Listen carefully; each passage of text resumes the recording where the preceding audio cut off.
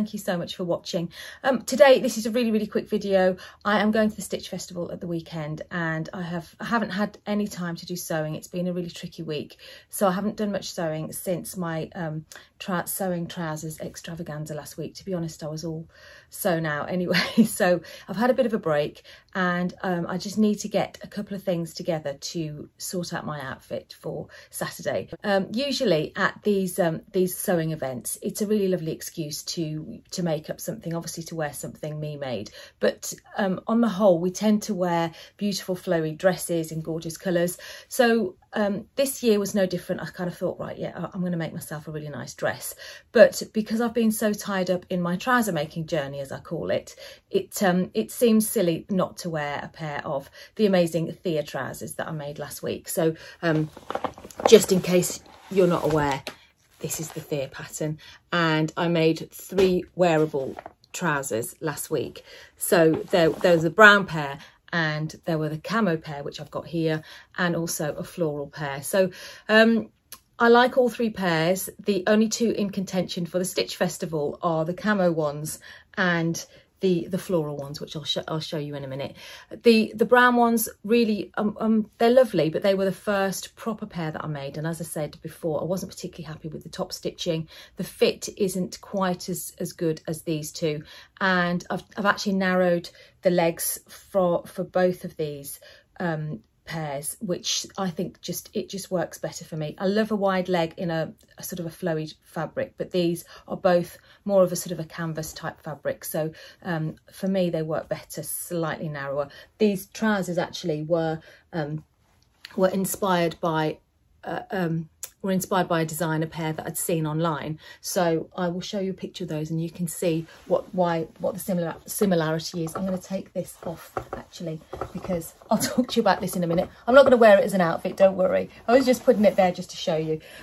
Yeah, so this has got the back pockets on it, and they're not particularly wide leg. They are well, they are wide leg for me, but that's probably about as wide as I wanted to go with these particular trousers. So the top, as you can see, I had some leftover fabric, and in my bid to not have any leftover bits hanging around my my sewing room, I've been trying to use them. So yet again, this is an LB pullover, which I have worn with jeans. I won't wear the 2 together because it is a bit over the top, but it's just such an easy top to make with any little bits of leftover fabric that you have. This is again another one that I'm wearing today, sleeveless LB pullover and Derwent trousers, which are my favourite kind of being at home outfits. In fact, I must make another pair of these. Literally, they're just worn on rotation.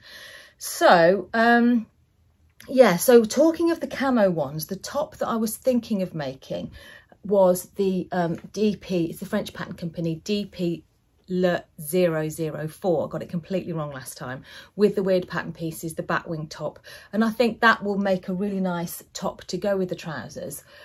However, it's a bit more everyday for me. I kind of thought, I'm going to go to the Stitch Festival in my camo trousers and my beige top and feel a little bit meh, because it's more, as I say, it's sort of more of an everyday type outfit.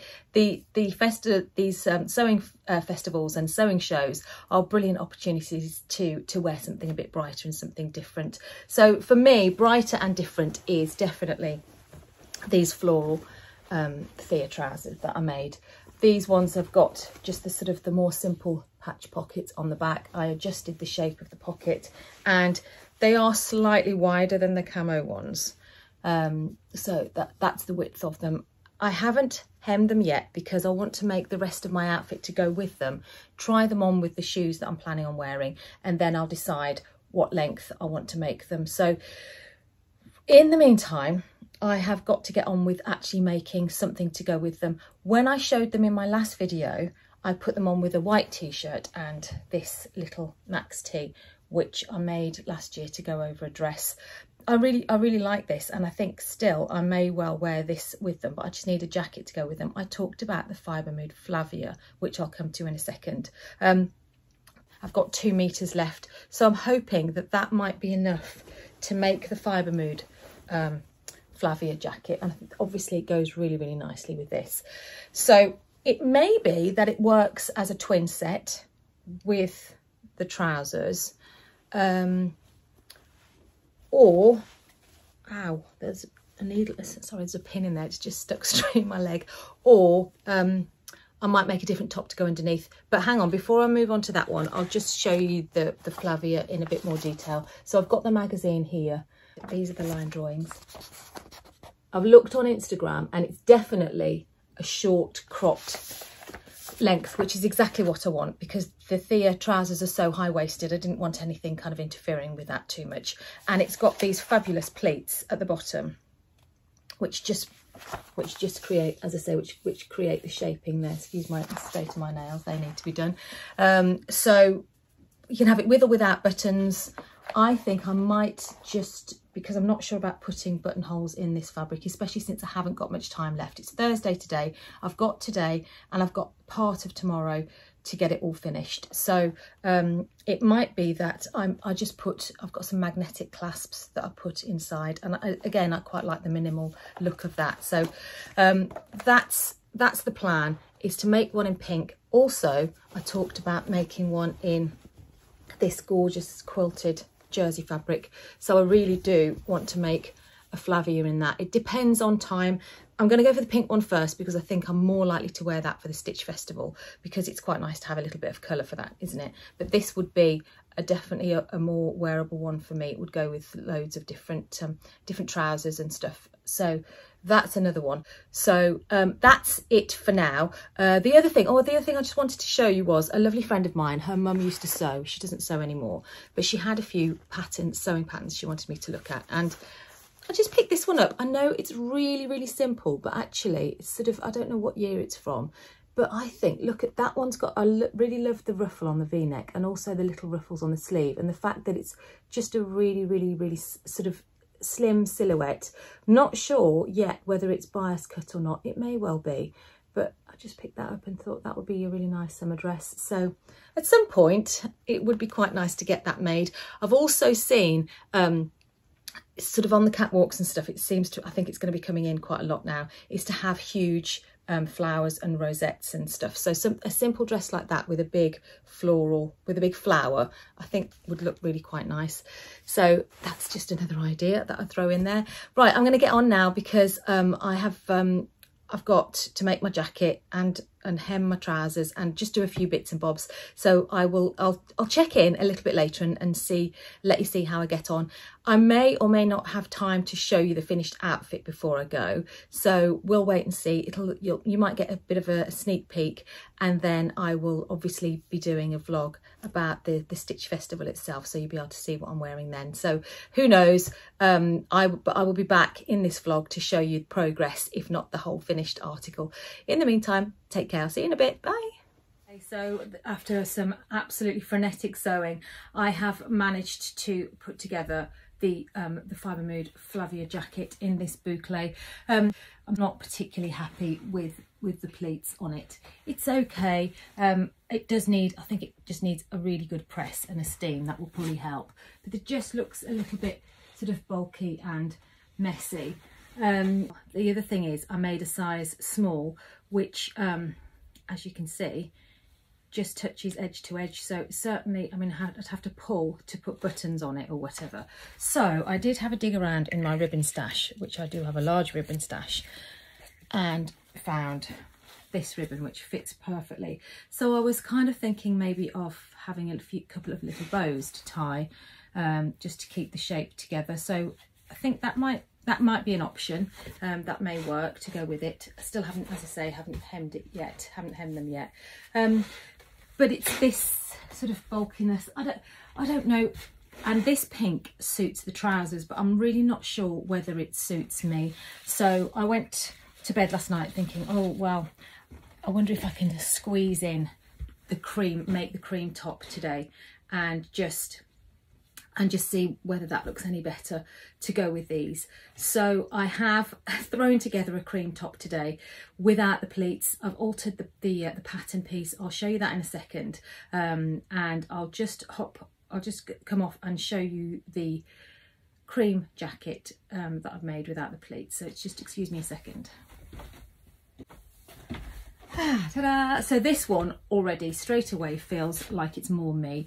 I have, as I say, I've altered it and taken the pleats out of the back, so it's all the same technique.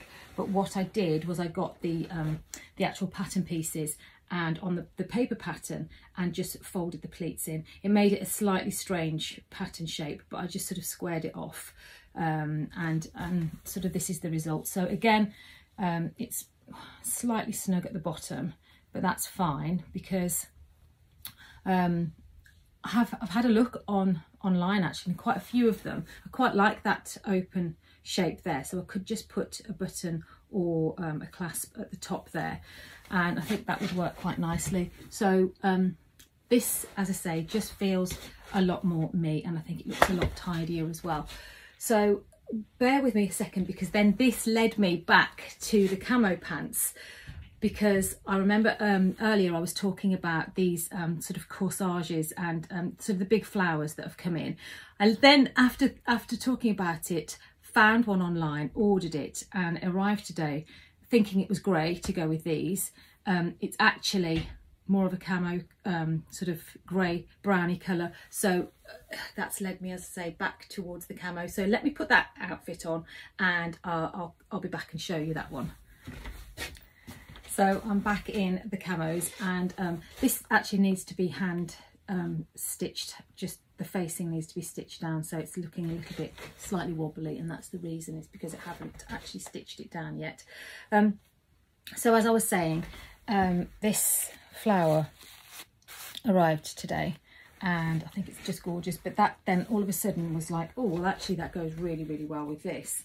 I could either use it, could be bold, and I could use it to actually clip it together here excuse me, as a brooch there, just use it on there. So I could use it there as sort of a brooch just to keep it together, or equally I could just have just put a little clip. I was just going to use a magnetic fastener to go there, and then I could have this on the side there. I quite like the idea of having sort of a girly flower with softens the camos a little bit, I think. The other thing that then I would possibly do if I've got time, because I've got to do it tonight basically, because I'm being picked up at God knows what and godly hour by Adele in the morning very kindly, is to make this is the 004, the DP004, which I'm halfway through doing. So if I've got time tonight to do this, then I will do, and I can wear that one underneath, or I'll just have a little vest. But I mean, goodness me, the colours are absolutely perfect together really, aren't they? And I've got some really comfy boots in this colour. So at the moment, this is my front runner, but as I say, with less than 12 hours before I'm being picked up, I've got to make a decision really. So the other thing is as well, these trousers are already hemmed, not that it takes long to do it. So I think that's all I can show you for now. So you will have to wait until my next vlog to see what I actually wear to the Stitch Festival, because I still haven't decided yet. So it depends what gets finished and how I feel in it. To be perfectly honest, a little hint is I'm not so keen on the pink jacket, so I could still wear the flowery trousers with these, or just wear all this together. I don't know. I'm going to keep sewing and see how I go. So anyway, if I'm really looking forward to seeing everybody tomorrow. If I see you, just come up and say hi. I think it's just going to be such a fantastic day. I have got a budget, so I'm not planning on buying too much. Let's wait and see. So next vlog I see you will be a little bit of a catch up and how I got on at the Stitch Festival. So in the meantime, thank you so much for watching. Take care. Bye.